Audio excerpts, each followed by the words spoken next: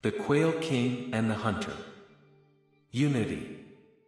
Once upon a time, there was a Quail King who reigned over a flock of 1,000 quails. There was also a very clever quail hunter.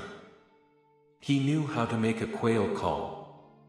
Because this sounded just like a real quail crying for help, it never failed to attract other quails. Then the hunter covered them with a net, stuffed them in baskets, and sold them to make a living. Because he always put the safety of his flock first. Quail King was highly respected by all. While on the lookout for danger, one day he came across the hunter and saw what he did. He thought, this quail hunter has a good plan for destroying our relatives. I must make a better plan to save us. Then he called together his whole nation of 1,000 quails. He also invited other quails to attend the meeting. He said, "Greetings to our quail nation and welcome to our visitors. We are faced with great danger. Many of our relatives are being trapped and sold by a clever hunter. Then they are being killed and eaten. I have come up with a plan to save us all.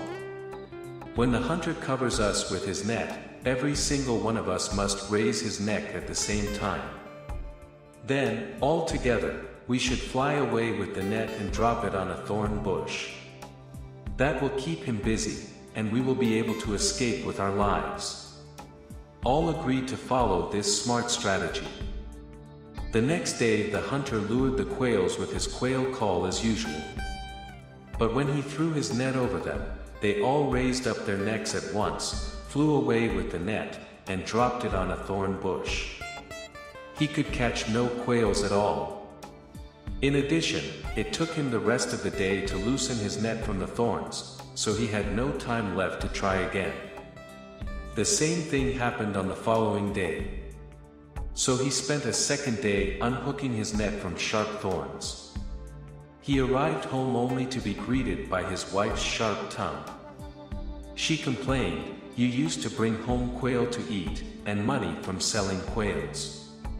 Now you return empty-handed. What do you do all day? You must have another wife somewhere, who is feasting on quail meat at this very moment." The hunter replied, "Don't think such a thing, my darling. These days the quails have become very unified. They act as one, and raise up their necks and carry my net to a thorn bush. But thanks to you, my one and only wife, I know just what to do. Just as you argue with me, one day they too will argue, as relatives usually do. While they are occupied in conflict and bickering, I will trap them and bring them back to you. Then you will be pleased with me again.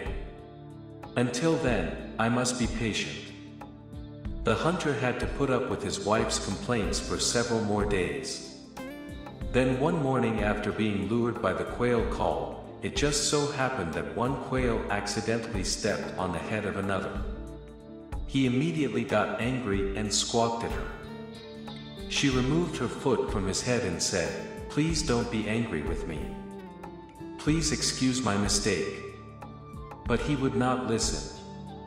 Soon both of them were squawking and squawking, and the conflict got worse and worse. Hearing this bickering getting louder and louder, Quail King said, "There is no advantage in conflict. Continuing it will lead to danger." But they just wouldn't listen.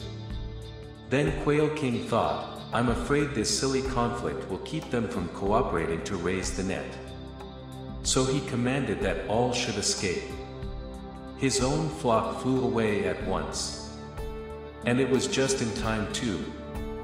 Suddenly the quail hunter threw his net over the remaining quails. The two arguing quails said to each other, "I won't hold the net for you."